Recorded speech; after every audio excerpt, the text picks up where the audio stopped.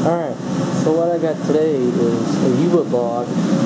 I'm pretty sure it's Pacific U. Not dead sure, but I pretty am. I cut it down the middle with a bandsaw, and I thought I'd just show you what it looks like here. How wild the grain is on this stuff. I'll scan on the whole log.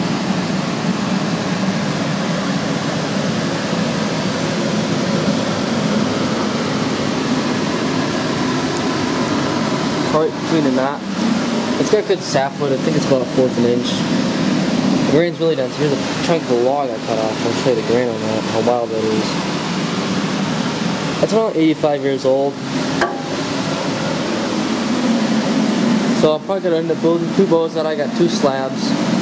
They're actually really straight. You can see how perfect. They're 65 inches long, so I'm going to build 2 flat bows. And what I'm thinking of doing here is, I thought maybe it'd be interesting to do a U-boat build-along. I'll just think about doing it, maybe show you how to build a U-wood flat bow. So let me know what you guys think, and we'll see from there.